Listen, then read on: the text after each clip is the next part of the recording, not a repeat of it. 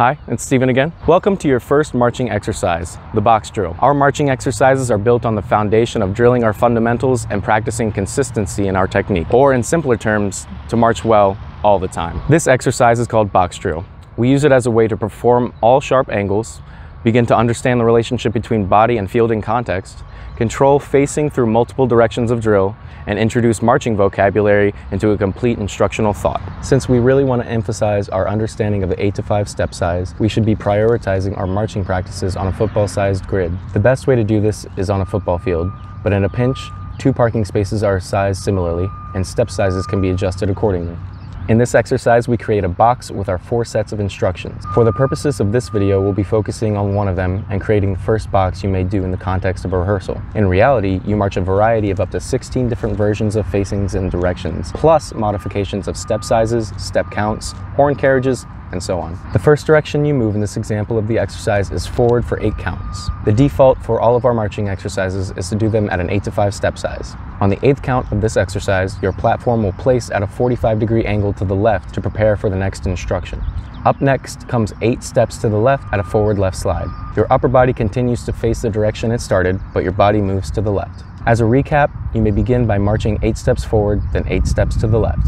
The 8th count of the forward left slide will also be a platform step 45 degrees to the left, because the next motion you do will be backwards marching away from the direction you're facing. Up next is a backwards slide for 8 counts.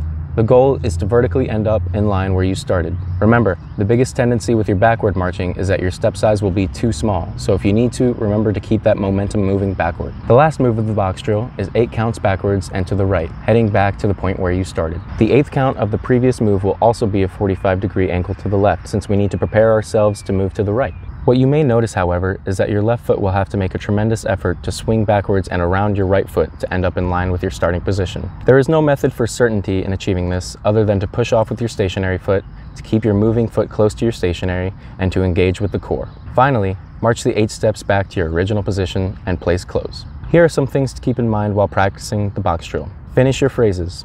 Since this is your first time stringing together a bunch of different moves in different directions, you may feel weird about suddenly changing your momentum, but it's important that you commit to the direction and step sizes. Be conscious about your slides. There should be no visual changes above your rib cage. Fight the urge to cheat your slides, which would involve rotating only at the shoulders. Remember to separate the artist from the athlete. Prepare for your direction changes. By engaging your core and being sharp with your motions, you reduce the risk of confusion or injury by committing to the actions. If you're counting out loud, you have a better chance of anticipating what's coming up next. Confidence in your voice is tied to confidence in your movements. Always remember to think ahead. Here's the whole variation of the box drill exercise.